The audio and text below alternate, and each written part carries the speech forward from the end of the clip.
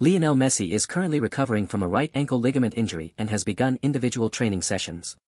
Inter Miami's coach, Gerardo Martino, confirmed that while Messi has made progress, including removing the walking boot, he is still not ready to rejoin full team training. During Lionel Messi's solo training session, his bodyguard, Yassine Chouiko, was present on the field. Chouiko's presence is a regular part of Messi's training routine, ensuring that security is maintained even when Messi is training individually. Lionel Messi's solo training involves individual exercises tailored to his recovery needs, focusing on regaining strength and mobility in his injured right ankle. This training is done separately from the team to minimize risk and ensure a controlled environment for healing.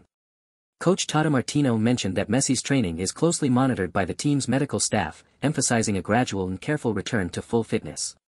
This approach aims to prepare Messi for a safe comeback without rushing his recovery. Inter Miami manager Martino confirmed that the Inter Miami captain is making good progress in individual training sessions, and will play at least some part for the Herons before the playoffs start in late October.